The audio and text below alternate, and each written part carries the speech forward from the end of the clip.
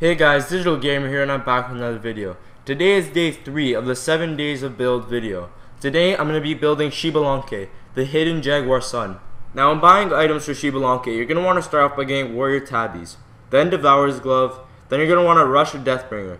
After that you're going to want to get a Rage, Hydra's Lament, excuse me if I pronounced that wrong, and then Quinn's Blades. Now this build is just my personal build. You don't have to follow it one by one, you can alter and tweak the build to your liking. For active abilities, you're going to want to get Combat Blink and Meditation. Then, for consumables, you're going to want to get Health Pots and Mana Pots.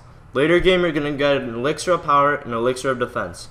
Now let's get to the good part. Xbalanque's abilities.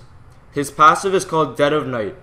Enemy gods that are killed by Xbalanque increase his physical power by 5 permanently up to 6 times. His first ability is called Bouncing Bola. When Xbalanque toggles this ability, his basic attacks deal more damage. They consume mana with each fire, but when hit an enemy or a minion, it will split up to 3, doing 30% more damage on hit. His second ability is called Poison Darts. Xbalanque shoots 10 darts in front of him, dealing damage over time with each enemy hit.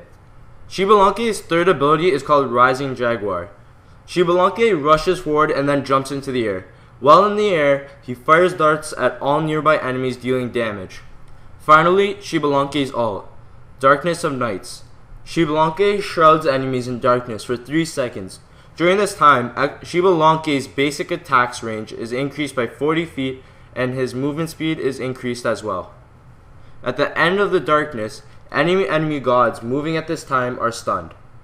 As I was leaving our base, I saw a team fight was starting, so I went in on Mimir. After, we went in for Neath and I used my 2. I used my 3 to get out from Finir, and then I used my ult. Finir jumped behind me, but my team was able to focus him down and kill him.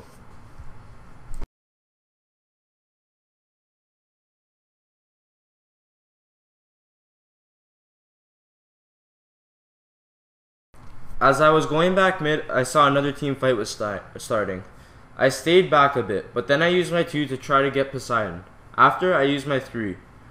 Then, me and Thor were able to get 2 more kills and secure them.